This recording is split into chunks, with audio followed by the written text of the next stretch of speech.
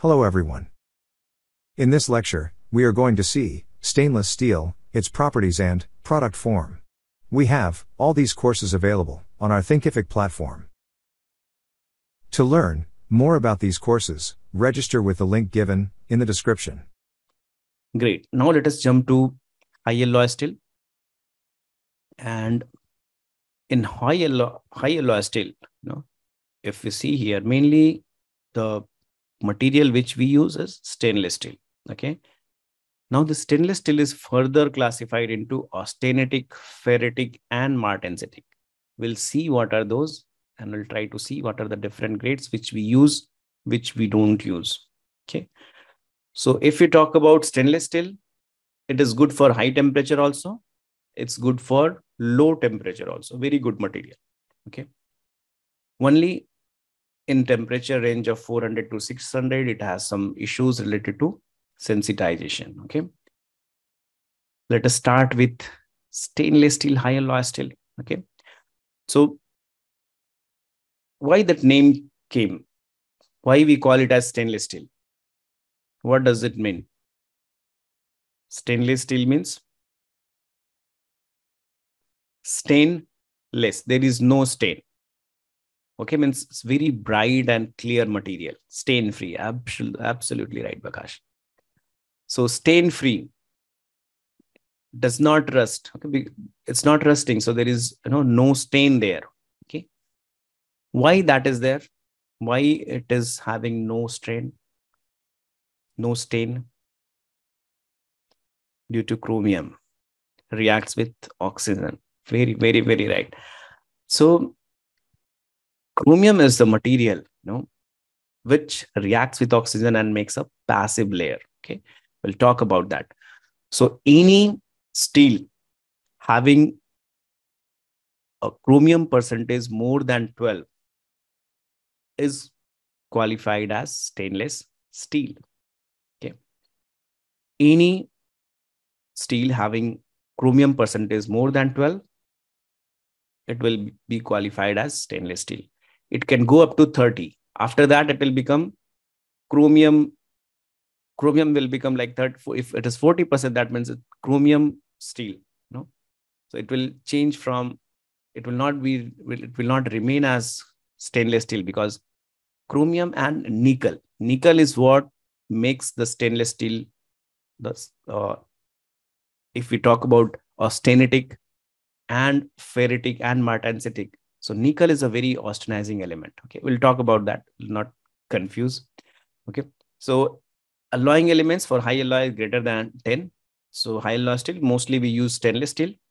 Okay, so if you talk about stainless steel, mainly that chromium is the alloying element greater than 11 to 30%. Okay, then it will qualify as stainless steel.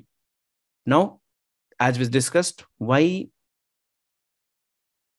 stainless steel is very passive to react is because oxygen in the atmosphere reacts with chromium present in the steel and forms a layer of Cr2O3, okay, which is a very passive compound. It does not react with anyone. So it becomes a layer, kind of coating, which is done, automatic coating. So that is very bright and very clean. So it looks beautiful. That is the, we see stainless steel shining, right? If we carbon steel and stainless steel are kept together, you will be able to identify which is stainless steel and which is carbon steel, right? Because of its color. It's very bright. And that is because of Cr2O3, right? Great. So other alloying element, which is very important in stainless steel, mainly in austenitic stainless steel, okay, is nickel. Right. So nickel is very, very important. And we'll talk about that. That is the reason to maintain it in an austenitic zone. Okay. Now, corrosion resistant property due to chromium. It's definitely because chromium is the element which is making it a corrosion resistant. Okay.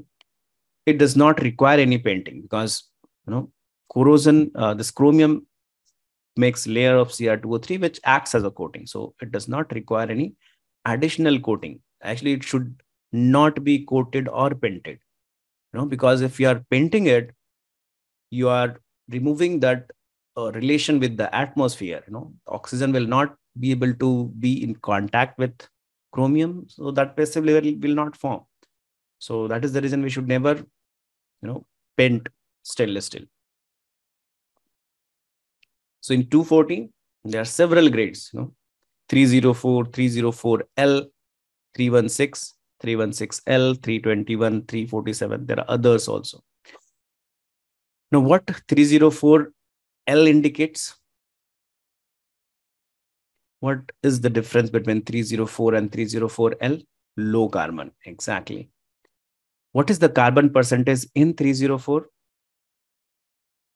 What is the carbon percentage in 304? 0.08, exactly, Akash. Really good. What is the carbon percentage in 304L? 0.03, exactly right. So you can see the difference, right? From 0.08 to 0.03% of carbon. No, that is the variation between 304 to 304L. Okay. What is 321, 347? We'll talk about that. They are called stabilized stainless steel. Stabilized grade of stainless steel. We'll talk about that, why these are required. So if we have pipe, for pipe we have 312 specification with all the same grades. Okay. If it is forging, 182 and all the same types. Fittings, SA403. Bolting, we have VIII and 194.8. Okay, for bolts and nuts. Okay.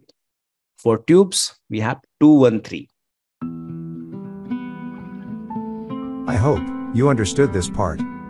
Stay tuned for more videos related to materials requirements.